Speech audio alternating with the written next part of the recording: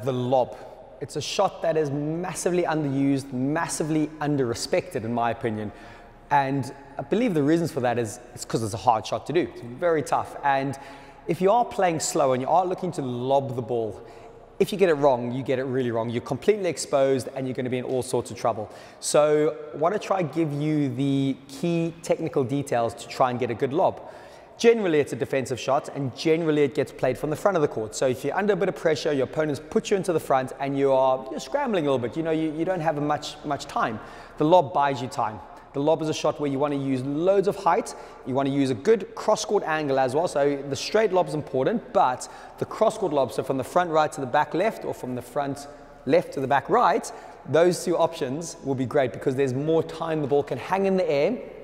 And the more time the ball's hanging in the air, the more time you have to recover, and the more frustrating that is for your opponent.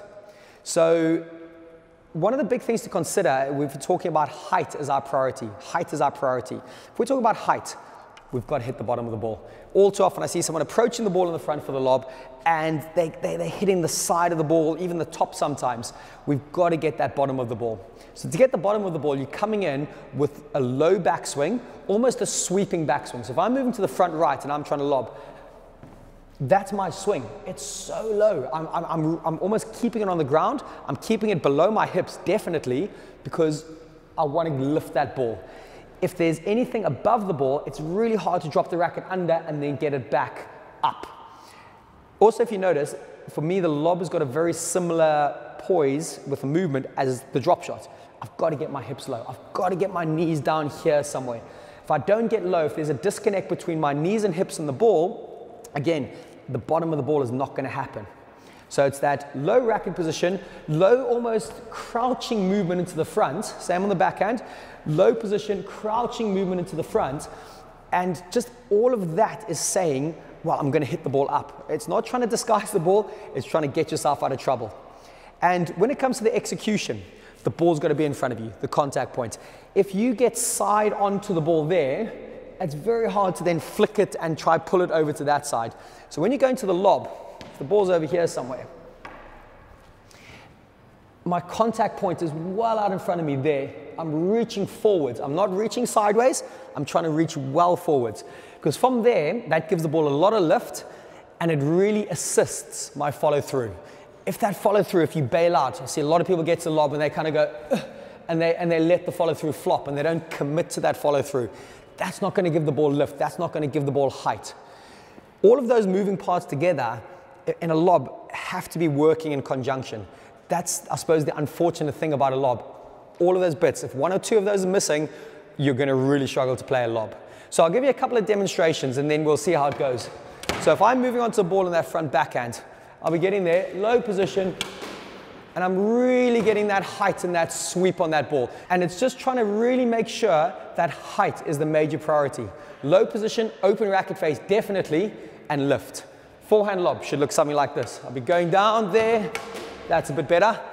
Perfect. And really drifting that ball high, getting close to that side wall, buying myself time to get out of trouble.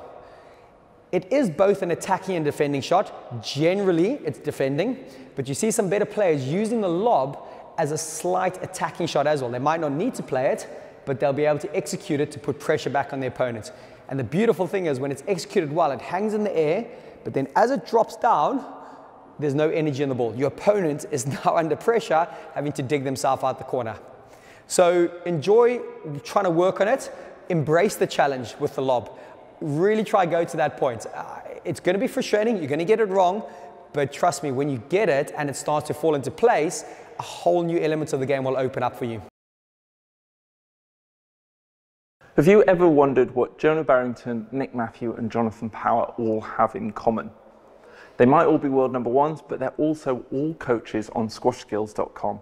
Now, SquashSkills is the online training platform that's designed to give amateur players the insight and knowledge to take their games to a whole different level. So if you've been struggling with your game, or you're stuck in a bit of a rut, or you're wondering how to improve, we've got you covered. With over 4,000 videos from some of the biggest names in the sport, as well as the ultimate training app, complete with every single squash exercise under the sun, we're there to take care of you and ensure that you can improve your squash no matter what your level. We're so confident that we can improve your understanding of the game that we'll even give you a 14-day money-back guaranteed if you're not completely satisfied.